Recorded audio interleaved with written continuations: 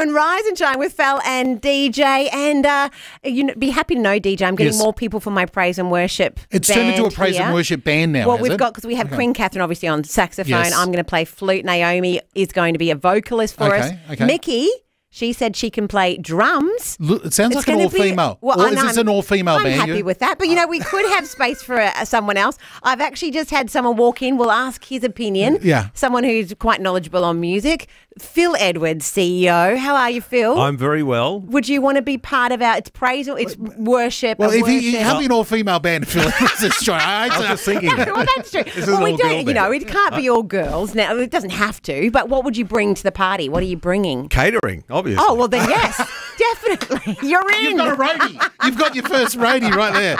Over there. Or a manager. We are very happy for men to serve us with food. Okay, So that is okay. fine. That is fine. That sounds good. Well, listen, I know, thank you so much for making the time to pop in on the breakfast show. You're running around, everyone's running around at the moment getting everything. And by running around, I mean, you know, just busy. Not busy. running, literally bumping into each other. Yeah, exactly. The visual is quite chaotic, isn't it, really? Don't think chaos. Just think busyness at the moment, because 6 days from now, Visionathon is upon us for 2024. And, you know, I guess the first question, especially for a lot of new listeners, is why do we do a Visionathon? Why do we stop everything and do Visionathon a couple times a year? Well, we've got to put some fuel in the tank. That's pretty much as simple as it gets. And apart from that, we actually, I think, it creates an opportunity to cast vision and inspire people toward the mission that God has given all of us by demonstrating that He changes lives through His Word. You know, the Scripture says the Word of God is alive and powerful. It cuts through. You know, this is my translation here, but it actually, you know, it gets in. You remember those old ads on the TV? Yeah. Mrs. Marsh, she had that bit of chalk. Oh, that was and brilliant. she put it in whatever that dye was, Yes. you know. It gets in like liquid into this chalk, you know. Yeah. Great marketing. Do we right really there. want blue liquid into our teeth, though? That was my feeling as a child. I know. But look, the Word of God is like that. It actually penetrates amen. if we will expose ourselves to it. And one of the things I love about what Vision does is that it's just this constant soundtrack, a constant narrative that is there of God's way of thinking. And just think about it, like everything else around us, whether it's other media or conversations we have around the water cooler in the workplace, or just the natural disposition we have as people is always to go to the negative, to look at the problem.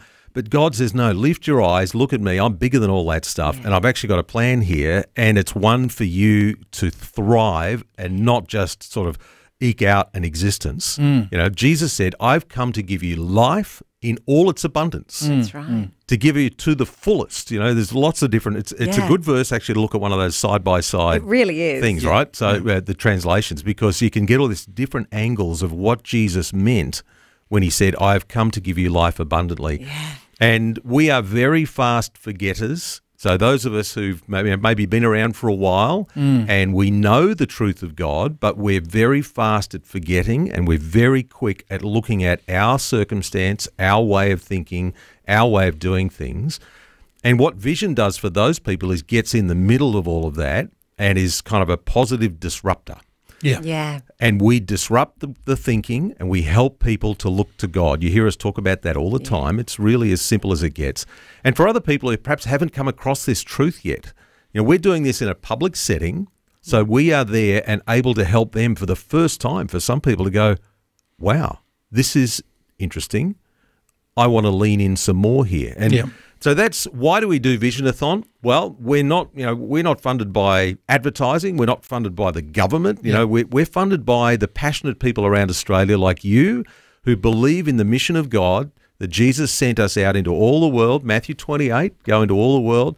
Do what? Preach the gospel, make disciples, and that's the business we're in. And practical reality, it takes a few dollars to do it, and that's why we do Visionathon. I like it. I like you give me a mental picture there. It's almost like, you know, you read time and time again, and especially in the Old Testament, where, you know, God does something, they build a marker to remind themselves, you know, in future generations. That's it, the pile of stones. Yeah, the pile of stones is here. What's this for? Well, this is to remember this. A lot of the stories that come through during Visionathon, at least for me personally, just for me in my heart, I get to look back and go, oh, that's a milestone in that person's life, and encourages me to keep going in my faith as well. Yeah, there's a story you'll hear during Visionathon of a guy, I can't remember his name, but he lives in the suburb of Success. What a great suburb. I know, Where wouldn't you is love it? to live there? That's in Perth. Success in Perth. The southern part of Perth. There are some funny names in Perth suburbs, but that's a good one. But the thing that struck me about this guy is he felt like an absolute failure. Wow. Really? And what a Pressure's contrast. on. Yeah, exactly. And he's been on this journey, and he said vision has actually been part of that for me. That has actually helped to change my thinking. Yeah. You know, again, the scriptures tell us that we are renewed by changing the way we think. And it's actually God does that as we're exposed to his word and his way of thinking. And he said, you know, basically was saying, thank you so much for walking this journey with me. I've come from this very dark place of, you know, almost taking my life. Wow. To now living a life that is much more in that thriving place, still working through a few things, but you've been able to walk the journey with me. And that's what we do every day. And, you know, you'll hear stories like that next week. So I encourage you, tune in. There's going to be a lot of stories, and some of them will have, you know, a real heartfelt element to them like that. And some of them will be incredibly simple, like one that came through just the other day, a quick comment from Lloyd. Thank you so much, Lloyd, for telling us this very simple truth. He said, vision has helped me a lot. Thank you. It's as simple as that, you know. Yes, one end of the spectrum to the other. Well, listen, Phil, stick around if you can. You mentioned it does take some, you know, it does take some petrol in the tank to keep us moving here. I actually want to get into the actual facts and the figures of what that actually means for us this year. We're going to listen to Mallory Hope in just a moment, and back with Phil Edwards on Rise and Shine. Now, you were giving us a bit of a rundown. We're talking about the whys behind Visionathon. I think that's really, really helpful. But the question that I've got is, you know, and I don't know if it's out there anywhere, but you mentioned it takes, you know, it takes fuel in the tank to keep us running. I've been to 2 Visionathons so far in my time here. This is number 3 for me. What is the goal that we're asking the Vision family and we're believing in faith to step up to? What do we need in the tank to keep us running? What's the final figure? Well, the very first goal is that we would inspire people to step up and be part of what we're doing. That's just number one. And my prayer is that, and this is for myself too. My wife Jo and I have been thinking about, okay, what should we do this time around?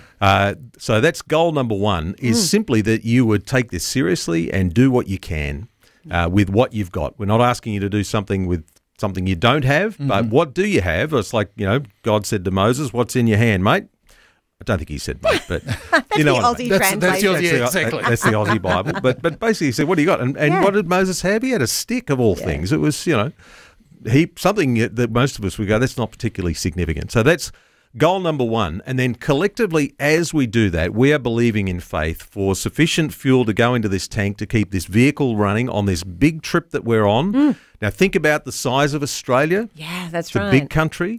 Do you know how many people are in the space of this country? 26, are we up There you to? go, 26 million. We're not very good with figures here. No, it's too hard. Keep it big. Yeah, that's right. So give or take, there's 26 million people in Australia. So that's 26 million souls. Yeah.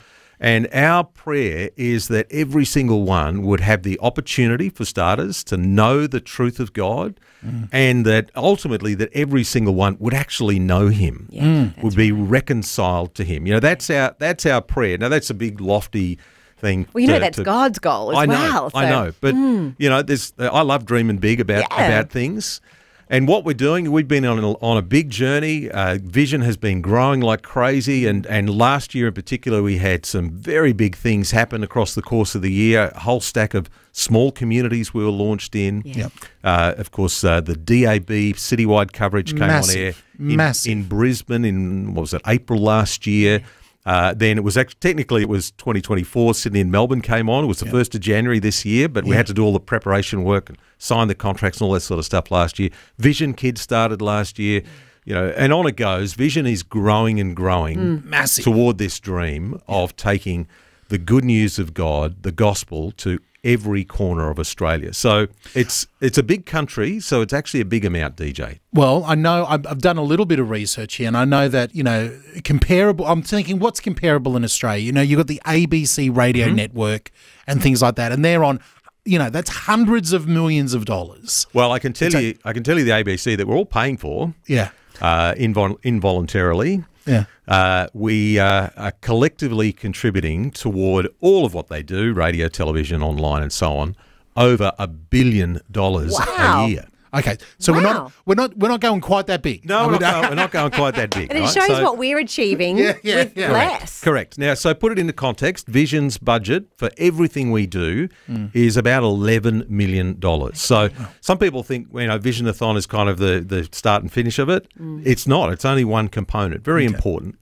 So we need to put some fuel in the tank. So we are believing by faith for a very specific amount for a very key reason. So our need is about $2 million. Okay. But we want to focus our attention on why, not the number. The number's kind of doesn't really matter. It's actually why we're doing this. So our goal for Visionathon that we're believing by faith for is a minimum of $2,026. Just a second. Just a second. All right. Wait a minute. I just had to put in a couple of receipts for the Cairns trip, and one of them came to $26 for the pet. It's not that. It's not. Well, it's not that. But why $2,026? Yeah. It's because there are 26 million souls in this country. Wow. And we just want to focus our attention on why are we doing this? Every person. That's exactly right. Yeah. Why are we doing this? We're doing this for the 26 million souls in Australia that need to know the truth of God. Yeah. Now, the reality is we're not going to reach every single one, today. Yeah. It's a goal that's going to take a while to unfold, but I can tell you, just look at the history of Vision. It's the way that this has unfolded over the last 35 years to today. It's incredible. And as the momentum continues, as we continue to lean in, we continue to be faithful toward what God has called us to do. We continue to focus on the really important things of helping people look to Him on a daily basis. He'll take care of it, but it actually does take for us to do something. That's how God works. He gives us gifts, and then He expects us to use them. It's not just going to happen by osmosis. So we're making our need known. We are letting you know what we're doing, and we're also letting you know the great things that are happening as we work together. And we're inviting you to come on in and consider the part that you could play. And the question for all of us is, what could I do? And for some people, it's $50, and for other people, it's $50,000 or even 500,000. Who knows? Yeah. We've seen God do amazing things through people as they've responded to what He's called them to do. So that's our goal for Visionathon. It's $2,026. I love how precise that is. That's great. That's great. Because the need's about $2 million, but that's the why. We're doing this for the 26 million souls in Australia. Our prayer is that there would be a great spiritual awakening in this country, Amen. Revival in the heart of believers, and a great move of God. And, that's not going to happen if we just sit around and think somebody else is going to do it. Yeah. God's called us. He's made us His ambassadors.